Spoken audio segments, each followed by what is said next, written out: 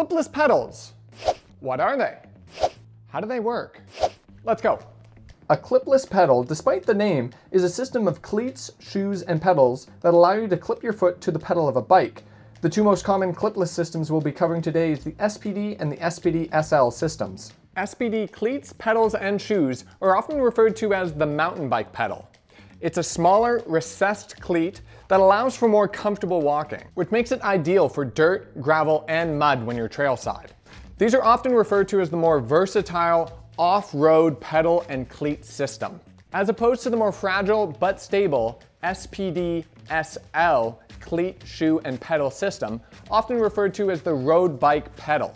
The SPD-SL system is significantly lighter, as well as it has a wider attachment point for more power transfer for serious road cyclists. But their cleat and pedal are not as durable or as walkable as the SPD system.